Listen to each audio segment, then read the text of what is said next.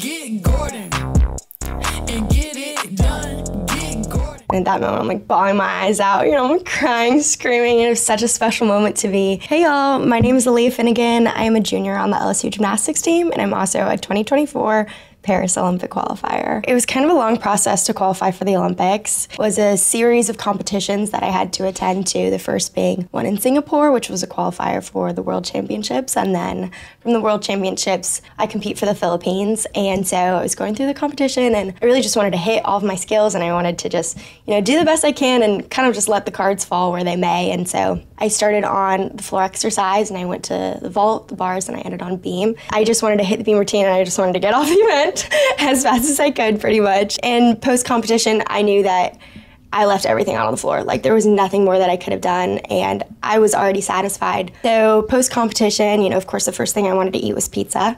So I went and got myself a pizza, and we're kind of, trying to see where I placed, kind of trying to calculate, what athletes are where and, who's on this team and who's on that country. And so me and my sister, we have this little notebook. My mom's also in the room with us. And a few minutes later, I get a text from my coach, who's also the assistant coach at LSU. And he sends me a text and he's like, "You did it." All of the hard work had finally paid off. I've been through disappointment.